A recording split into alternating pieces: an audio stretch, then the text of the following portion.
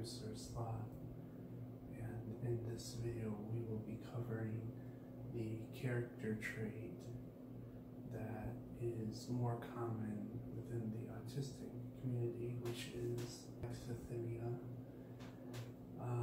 The main characteristic of alexithymia is that it's a difficulty identifying, working with, and describing emotions within the self and of others. Statistically, it affects about 10% of the total population. Alexithymia affects approximately 50% of autistic individuals. People who are alexithymic come off as non-empathetic and often have a poor response to emotional stimuli. They're also seen as having a restrictive imagination because they're more logical and realistic. An example would be someone watching, a Superman movie and believing Superman can't fly because humans can't fly, and flying without an airplane is impossible. People with alexithymia often exclude responding emotionally to problems. They're much more logical, as stated before. People with alexithymia oftentimes make general emotional descriptions instead of saying something like, I was enraged, or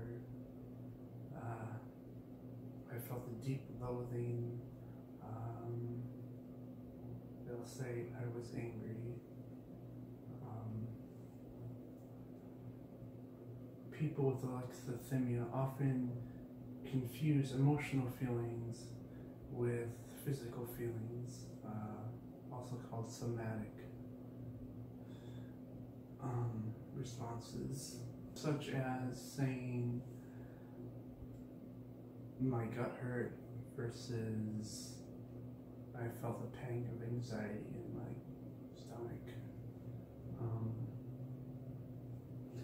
Another thing about alexithymia is that people who are alexithymic often use cognitive reappraisal of situations to figure out what the emotions involved in those situations are.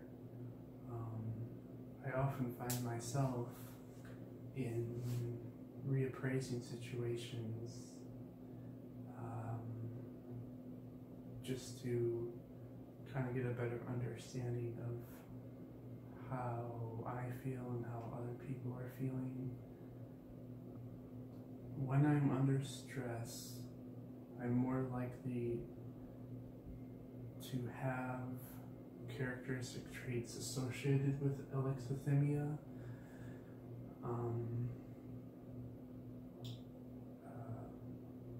For example, there's been times where I've been so stressed out that I become completely detached from my emotions. I should say, I become completely detached from recognizing my own emotions. I think because in those moments I don't have time to process and realize what emotions I'm feeling or other people are feeling, because I'm overwhelmed.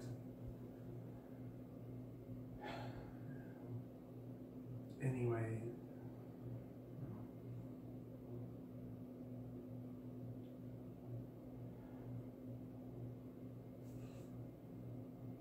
this was just a brief overview of alexithymia. I'll leave more information in the description. Thank you for watching.